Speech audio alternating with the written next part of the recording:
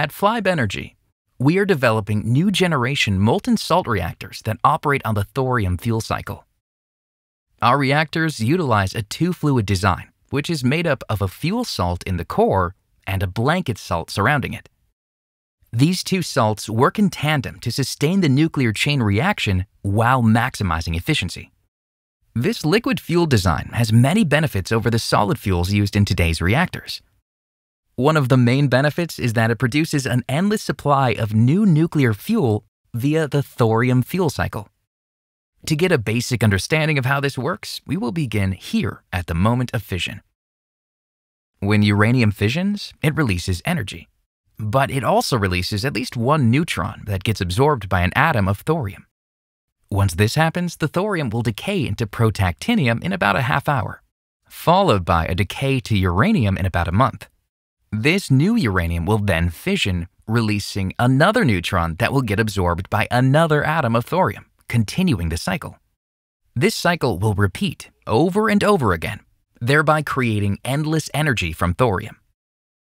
To fully understand how this works, we will need to dive deeper into the chemistry of the thorium fuel cycle.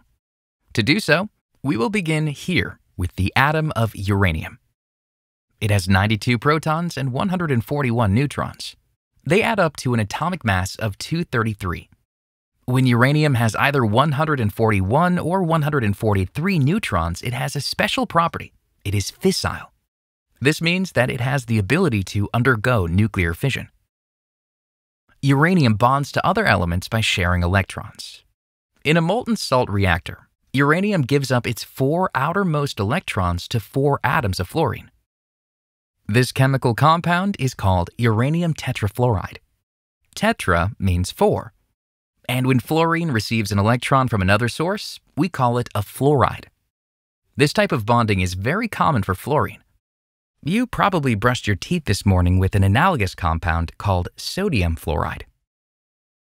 When a slow neutron strikes the nucleus of fissile uranium, it sets up a situation that can result in a dramatic fission of the nucleus. Nuclear fission releases a lot of energy, mostly carried by the motion of the two products of fission, but additionally in 2 or 3 neutrons also released. These neutrons have so much energy that they're very unlikely to cause another fission until they slow down. We call this slowing down process moderation.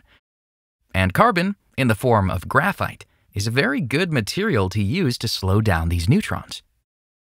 Once they've been slowed down through moderation, neutrons are much more likely to cause additional reactions. For each fission event, we need to make sure that at least one of the neutrons that's released causes another fission and keeps the process going. But let's follow the other one. Another neutron needs to find an atom of thorium and be absorbed, setting off a process of change that will transform the thorium into a nuclear fuel.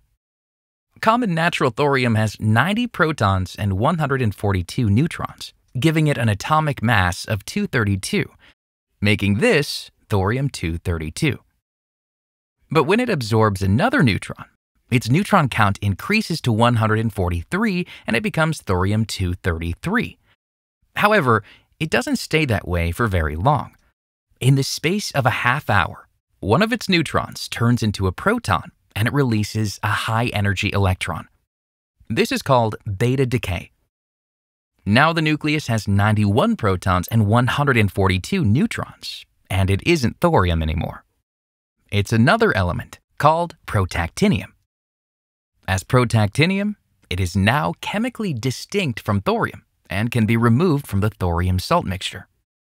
Most of the protactinium formed in the reactor will decay to fissile uranium, but this process takes, on average, about a month. While we wait, it's important to keep protactinium away from neutrons. Otherwise, it can absorb some of them and decay into the wrong kind of uranium. To do so, we can use a simple electrolytic cell to remove protactinium from the salt. A very modest voltage source will drive the protactinium into a pool of metallic bismuth while extracting thorium from a sacrificial anode. This way, we can refuel the blanket with thorium even as we're extracting the protactinium. The fuel salt carrier that has been loaded with protactinium is then transferred into storage. It will remain in storage for several months, giving the protactinium time to decay to uranium. After the decay process is substantially complete, the fuel salt inventory is reintroduced into the reactor, thus refueling the reactor and allowing the entire operation to continue.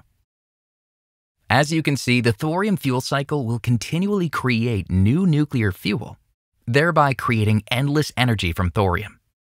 But this is not possible with thorium alone. Uranium-233 is essential to this process, as the thorium fuel cycle cannot begin without it. Uranium-233 is key to realizing the full potential of thorium and creating an endless supply of energy for the world. To learn more about the thorium fuel cycle and Flibe Energy, follow us on LinkedIn or visit us at flibe.com.